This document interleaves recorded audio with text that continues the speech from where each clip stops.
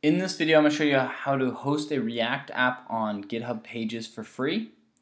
Start by heading over to my website, keithuber.ca/lessons, and I'm going to go to this lesson more specifically. I'll include this link in the description below. So pretty much we're going to work through this whole lesson. I'll show you the code base that I'm going to be working off. You can find the link right here. I open that, it's actually going to fail. I realize that's broken. Essentially what I explain is I have a initial code base that is MERN, which is Mongo, Express, React, and Node. In this video I'm just going to show you how to set up a React application for GitHub Pages. This allows you to do static hosting. I really like this because it requires no domain. If you even want a domain, you can add a domain, you can add an SSL certificate, but there's no cost associated with this, which is really, really nice.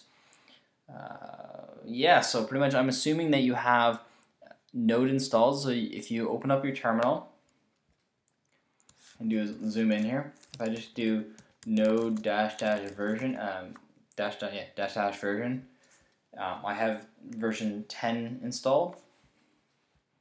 So the first step that we're going to do here is we're going to actually set up the code base. So we're going to start by creating a new repository. Next we're going to kind of go through the lesson. I'll kind of explain a few of the steps. We're going to download the repository starting repository. I'll explain that as well. We're going to update the package.json. We're going to run it locally, and then we're going to run it on deploy it to our GitHub pages. So let's start with the actual code base. This is the package I'm using. It's the starting point. It's a fantastic library or code boilerplate code that was put together. It's pretty simple. npm install installs the node modules. Npm run start runs it locally, and then npm run deploy deploys it out to GitHub Pages. Everything can be found in your package.json. Your distribution files can all be found under public. Your React files can all be found under source. It loads index first. It will load a basic hello world page. And I'll show you how to do this all in your local. So the first step is to actually create a new GitHub repository. So I'm going to head over to github.com/new. I'm going to make mine private. Demo React GH pages. I'm going to hit create.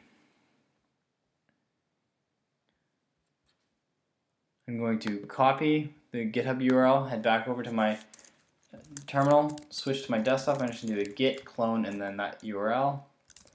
I'm going to switch into that directory. React. Oh, not demo one. Demo React pages. The next step will be to actually download this code base. I'll include the link to this code base in the description below. So just head over here, hit download zip. It will unpack. It will show up right here. I'm going to head over to terminal, just do open and then a dot. It opens up and I'm just going to copy all the files in there. Paste them there. I'm going to close both. If I do a git status, you'll see all the files. I'm just going to say git add all, git commit, and an initial commit. And I'm going to push that up to my code base.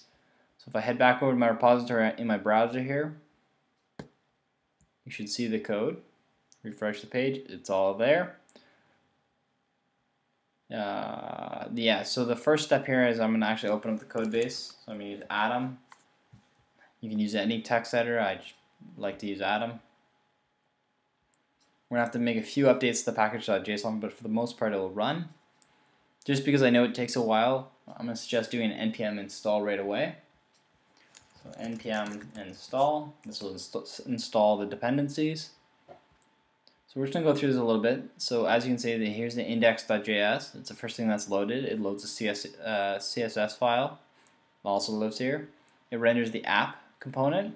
App can be found in the same directory. It just is an image with the welcome to React. To get started, edit the app.js file, save and reload. This all gets compiled into a static JS file. it gets packaged up with this, and then the index.html file will get bundled with it, and then all shipped out to our GH Pages branch. So first thing that we have to do though is the static file that actually gets created will have a unique number on the end of it.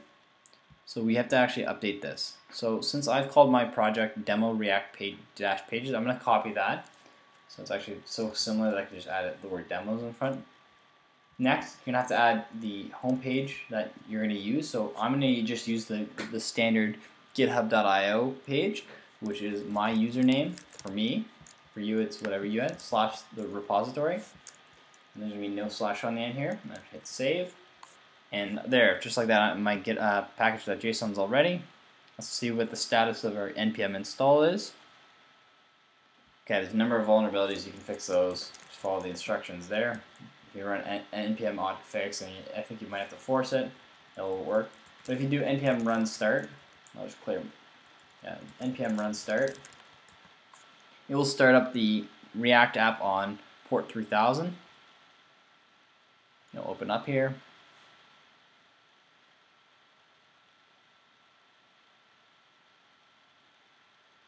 So this is what I'm talking about. We went through this code in the app.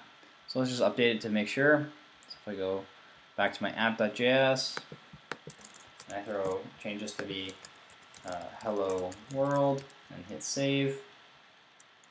Go back to my internet browser. As you can see, it's refreshed, and it now says hello world. So now you have an app, React app running locally. Now it's a matter of getting it to GitHub Pages. So if we go back to our editor, go to our package.json, and this is the home page I'm going to get the website at. So let's start by just trying to open this page. It should load nothing. 404. Kill that. I'm just going to do git status. I'm just going to say, I'm just going to commit this all up. Push this. The command to push to GitHub is really a single command, which is npm run deploy. And what this will do is build your entire package, build that distribution file, and then send it, commit it all to everything that's on master will be committed to the GitHub Pages branch, and I'll show you what I mean in a second. So as you can see, it's publishing to this URL.